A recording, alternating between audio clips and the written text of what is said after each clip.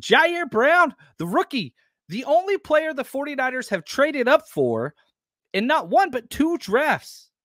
Ji'Ayir Brown, he's been awesome. Whenever the Hufanga injury took place, that was rough.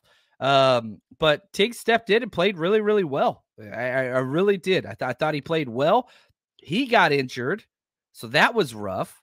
And it's just kind of, it's been an issue. Now, he missed like 4 games, but you had some safeties come in, and shout out to Logan Ryan. He did exactly what we needed. He provided depth, had one of the worst games you could ever have in the playoffs last week. It was terrible.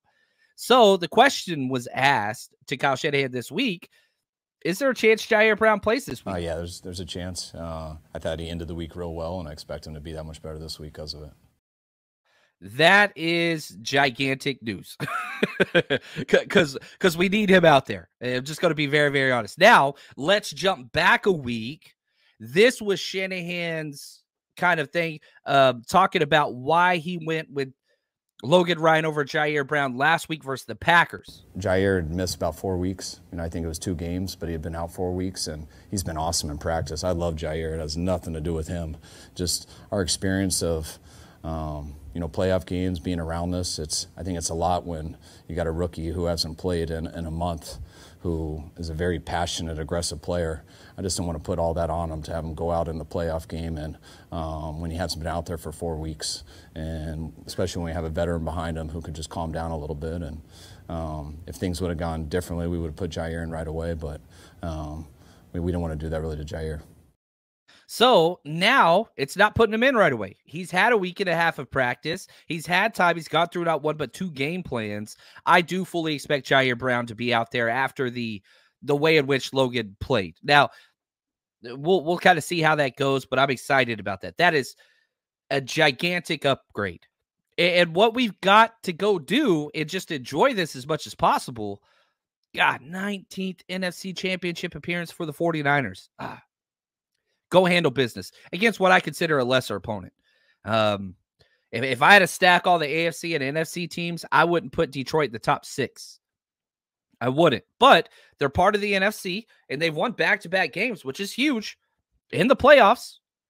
But, is beating the Rams and then beating the Bucks worthy of, where they're at and the glory or whatever that they're getting? I don't know. They didn't get to pick their opponents. They play who shows up, and they've won back-to-back. I'm not too concerned. Not going to lie. Big Joe says Ji'Ayir Brown is greater than Logan Ryan. He's got speed, velocity.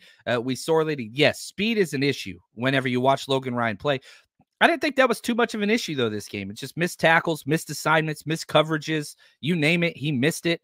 Mick says Ji'Ayir Brown better start over Logan Ryan. I'm with you. I did a poll on Twitter.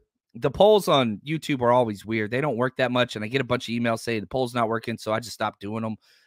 Maybe I need to start back up, but it's rough whenever you got to answer, all these emails, which I love, but half of them are just, hey, the poll's not showing up for me. But anyway, I did a poll on YouTube. Who should start at the second safety spot, Ji'Ayir Brown or Logan Ryan?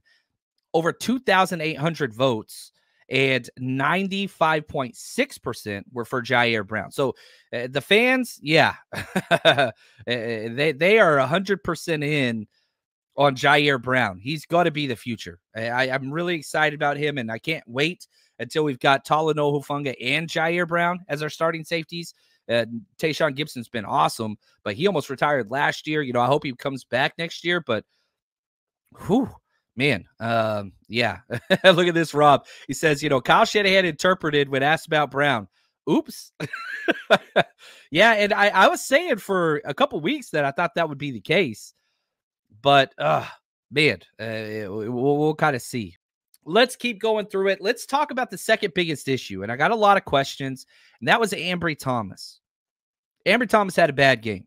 Ambry Thomas had a terrible game, and I know everybody wants to focus on those 2 pass interference calls, which were an issue. Look, I'll say this. Ambry's going to continue to start this game in 3 corner sets whenever we're in our nickel package. Timo slides into the nickel. Ambry goes outside for several reasons. One, Ambry has more good tape this year than bad tape. Okay, that's period. I know that Ambry's not great, but Ambry Thomas is better than any corner that the Detroit Lions have. He would be their starter.